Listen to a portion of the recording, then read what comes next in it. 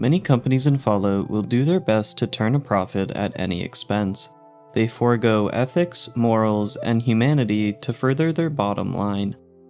Companies like H&H Tools, whose human resources department implemented inhumane policies, or Hornwright Industrial, who pushed for automation of the Appalachian region while also using deadly force to break the strikes against it, or Vault-Tec, who constructed and plotted hundreds of human experiments inside their Fallout shelters, all come to mind. But were there any good companies? Ones that didn't treat other human beings as expendable? Ones that did their best to provide a quality product or service to better the lives of American citizens? I know it may seem crazy, but yeah, there were a few good companies who weren't complete maniacs. Let's go over some today. Vim Pop. Vim Pop Incorporated was a local yet popular soft drink manufacturer operating out of Maine. These guys were as clean as a whistle, no bad press here. The company was founded in 1931 by Herbert Reed, who initially sold the beverage as a sort of health tonic. As time went on, the drink garnered much local success, eventually being regarded as the state's official drink of choice, its residents drinking more Vim annually over the better-known Nuka-Cola. Still, the business was not all hunky-dory, as in the years before the Great War, Vim Pop was nearly $3.29 million in the red. Nuka-Cola was aware of the company's dire financial situation, as they had composed a team, including a current Vim employee, to sabotage the smaller soda makers in an attempt to force the sale of the company so that Nuka-Cola could buy them out. Despite this, Vim would do its best to hold on, coming up with a genius marketing strategy, the Vim Ambassador campaign. Vim commissioned a couple sets of company-colored power armor suits. These ambassadors would go to local communities and events to hand out free bottles of Vim, answer questions, and direct potential customers to their sales distribution team. However, this campaign was met with a series of crimes, and while Vim couldn't prove it at the time, it was believed that Nuka-Cola Corp was the culprit. The crimes included an ambassador being assaulted at a bar, a suit of power armor being stolen, and several delivery trucks had been shot up. Still, Vim refused to succumb to Nuka-Cola's suspected doings, and continued to try and find ways to improve their own business. Their next ad campaign, titled Escape into Adventure, was a success, and they were hopeful about their new fishy flavored drink, Captain's Blend. But as soon as things were starting to look up, the nuclear bombs started to come down. Wilson Automatoys. Wilson Automatoys is the next not-so-bad company, at least they were for a while. Wilson Automatoys was founded by George Wilson and Arlen Glass in 2042 with one goal in mind: to help children dream a better future. Both had a passion for toy making, spending countless hours working and grinding to fulfill their one altruistic goal. And while this did take a toll on their relationship with their families, their hard work would pay off with the release of the Giddy Up Buttercup. The robotic horse toy was a massive hit with kids. Not only would it make the company millions, but it would also put a smile on the face of every child that could afford the toy. However, Wilson and Glass's families grew ever more frustrated with their father's never-ending work. Glass neglected his wife and baby daughter, and Wilson missed countless birthdays, a graduation, and his own wife's funeral. In an attempt to reconcile with his son, Wilson hired his son Mark to be the vice president of Wilson Automatoys, and eventually, when George was ready to retire, he vacated his position to Mark so that he could take over the family business. But Mark never forgot how his father abandoned his family, his son, his dying wife. And so when Wilson Automatoys started seeing yearly losses, this didn't really affect him all too much. While Arlen Glass began to brainstorm ways to improve the brand, creating collectibles, producing promotional models, and coming up with a product for boys, Mark had another idea.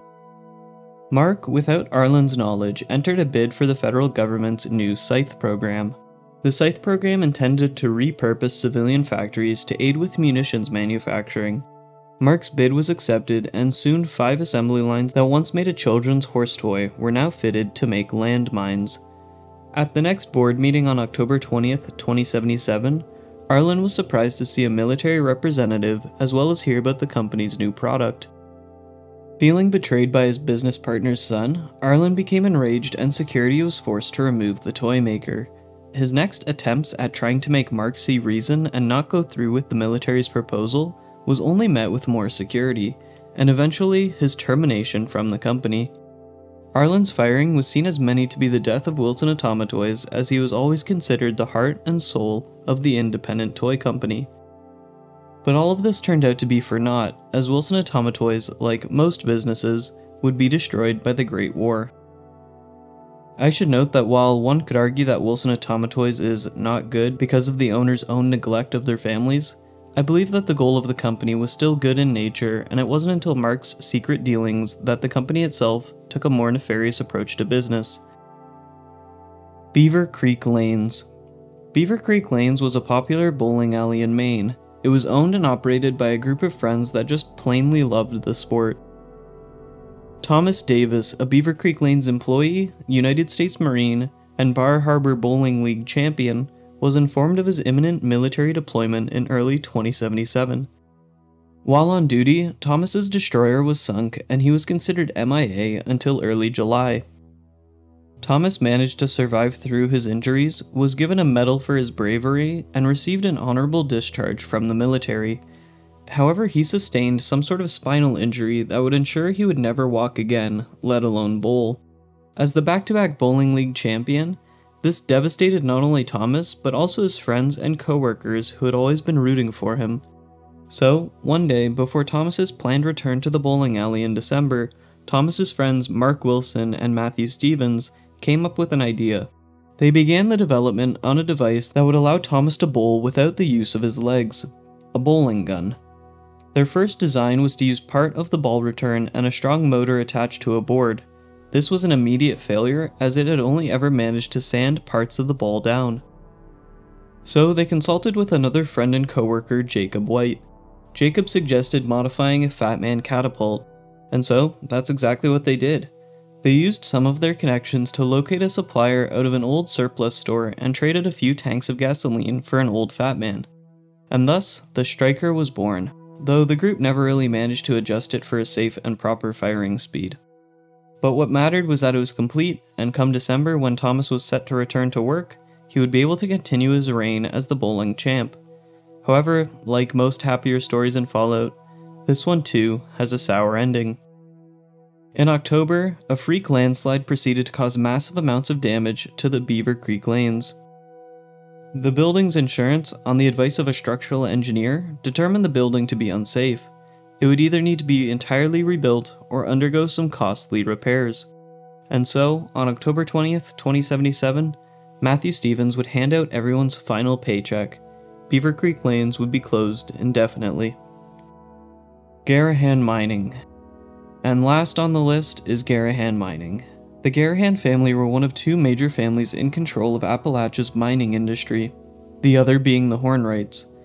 And of the two, the Garahan Mining Company was definitely the lesser of two evils. Where the Hornwrights invested into automated mining robots that would put hundreds of blue-collar workers out of a job, Garahan Mining Co. instead invested into better equipment for their human miners. Former lead researcher for the original T-45 power armor, Harold Frost, was hired by CEO Vivian Garahan in early 2075 to develop a set of civilian power armor that can improve mining efficiency. The result was a black titanium-made suit dubbed the EX-17 Excavator, or just Excavator. The suit would protect workers from rockfalls, airborne contaminants, and increase the speed at which miners could work.